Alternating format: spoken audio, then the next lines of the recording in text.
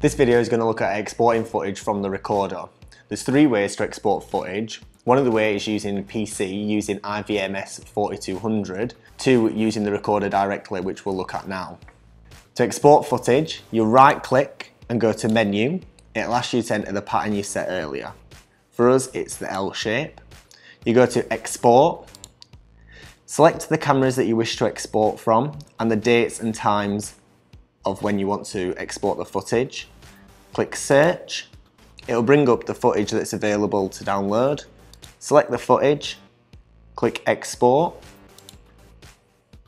We set a folder up earlier called footage. On this next screen, it'll ask you if you wish to download the video and log or the player. You want to select video and log and press OK and it'll export. Another way to export footage is using the playback menu, which has a lot more other functions than the export menu.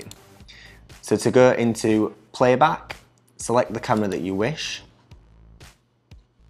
click the date and 24 hours. This will bring up highlighted where you've got footage recorded.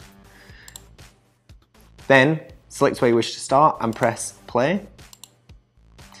Then you'd click the cropping function to start cropping. Select where you wish to finish cropping. Then this will bring it up in your file management section.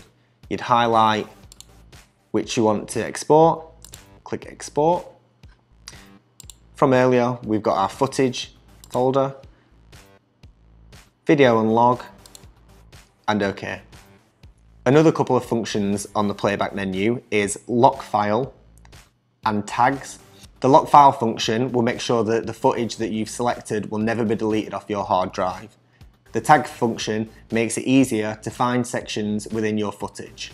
These can all be found in the file management on the top tabs, locked file and tags.